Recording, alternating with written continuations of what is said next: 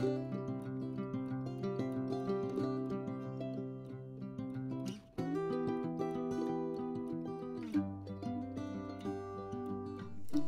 morning and welcome to my dining room. This is the place where I have been spending most of my mornings this summer. I know a lot of you have been outside frolicking in the sweltering heat, but I have been spending most of my mornings here with my friend, my computer, my beautiful Mac. And the reason I've been doing that is because I am writing a book.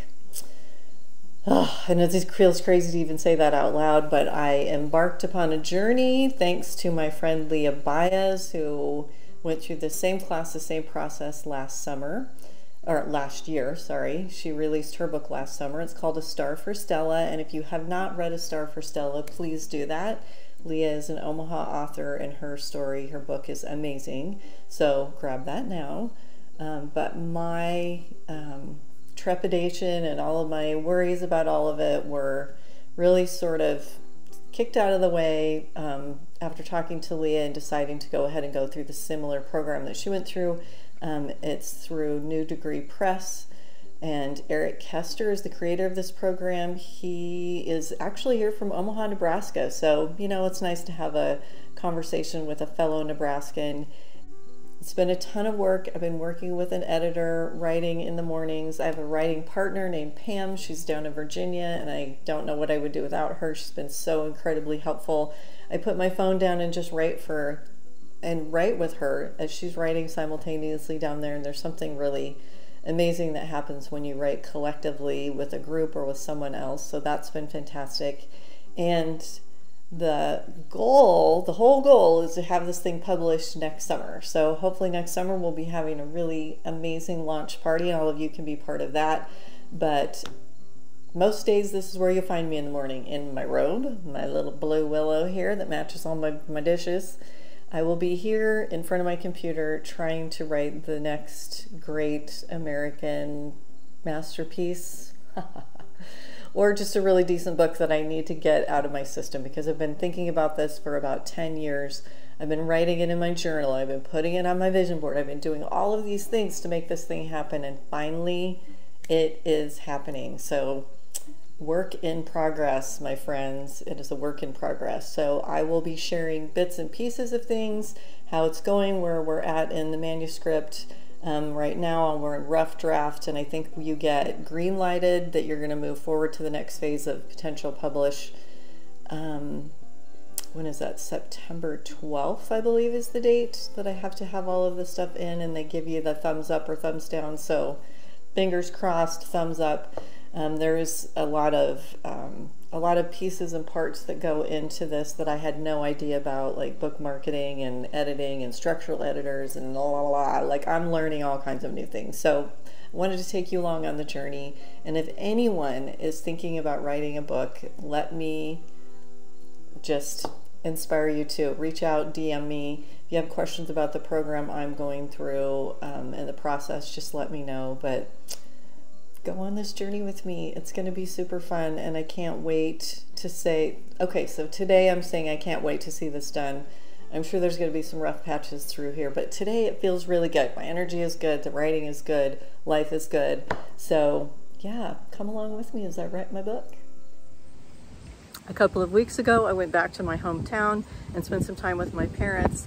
Their house is full of antiques and treasures, and my dad made me go up above the garage into the garage attic. It was so scary. It was crazy. Check this out. Yeah, we're taking a little trip up into the attic. I don't know if this is gonna be good or bad. We'll see how this goes. Okay, so far I feel a little wobbly. Thing is bouncy. And this is the cord I gotta use to get light. Okay. Dad took that. Okay. Alright, I'm heading. Ooh. Ooh. Light working? Yeah, light's working. Okay, wow. There's some stuff up here. Yeah. Holy moly. Oh, I remember that little green table. Okay, where are the golf clubs? Oh, I see. Okay, see. Yeah, I think so. All of these old golf clubs are part of the loot that my dad sent home with us. This is one that he said he sanded off and buffed up. So pretty. Did all this during the winter one year. I also got something else really funny. Check this out. Does anyone know what this is? It's my grandmother's old hair dryer. Check this out. Do you guys remember these? Oh, this is so funny. Oh, look, there's even there's a mirror in the lid. That's so funny. Yeah, we have the cap. I don't know if this thing works, but we're gonna plug it in and give it a shot. Okay, so who knows? We gotta zoom out on this thing, because I can't believe you have one of these. I know, it's the Grant-made hair dryer, and we're gonna see if this thing will work. It hasn't been on for years. Is there a date on that thing anywhere? No, it's old though. I mean, it's probably from the 60s maybe? Where did you get it?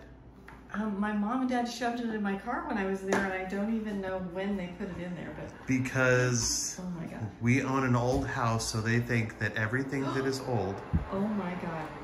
needs to come here. It's still working, okay. It's basically just a fan. Hose. We're gonna put the crusty hose in and see. Oh, you gotta put that on your head. That's the only way you can know if it works.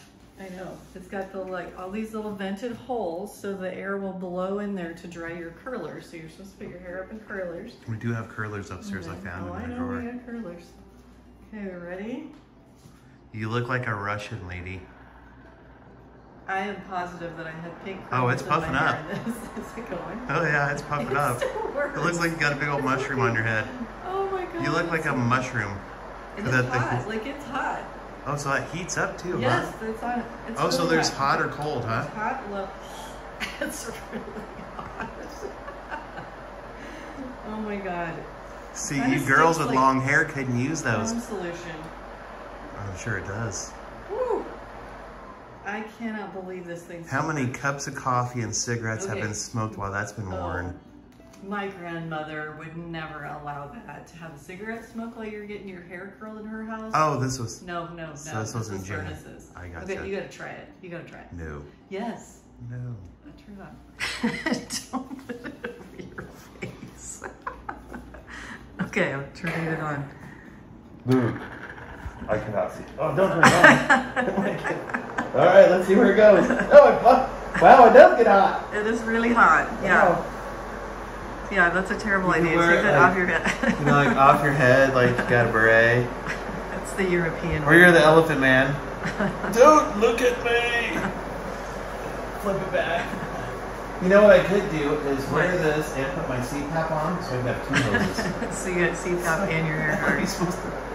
Yeah, we're supposed to sit still, watch TV, read a book. I know, it really heats up. This is cool a your head test. down. Okay. So like in the summertime when you're all hot, you can just put this on, put the cool mode on. Okay, you gotta look up while you're talking. Low. That's cold. Look up while you're talking. That's cold. I can't see your So face. on this one, they make black cold, not blue, because, yeah, that makes sense. That's what happened back in the day. Is that supposed to be? Okay, well, whatever company made this, hats off to you, because it still works perfectly. That is crazy. Yeah. Okay, you have to look up because all the elastic's a little bad. The elastic. Let's hear that, or it was made for really bigger hair. Well, it was made to put over your curlers and your updo, because that was back when everybody did the updos.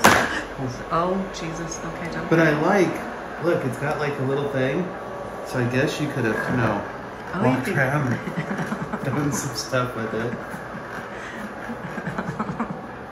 Did somebody else's hair while you're, well, it's all on your neck. That's so funny. Okay, well, this was definitely worth its weight. You look like a mushroom right now. I know, it looks like you look like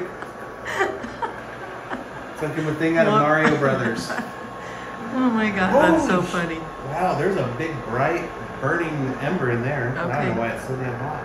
Okay. Okay. Good, and let's turn that off so we don't burn the house down. All right. Well, that was just a really great little addition that Mom and Dad popped into the car. No, it's not up to code. It's not up to code. So funny. There's so many fun treasures that I brought home. I love that my parents are trying to share all those things with me, and I hope that you will take the time to go through some family heirlooms or some special things that maybe have been handed down or shared with you.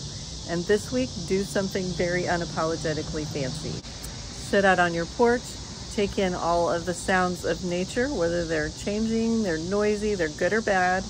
Get out a good bottle of wine, have a drink with a friend, call someone that you haven't talked to in a long time. Just do something that makes life feel a little more special. Because you know what? We're not guaranteed a tomorrow, and you deserve the good stuff today. So stay well, take care, and best wishes from the Mystical Magical Mansion.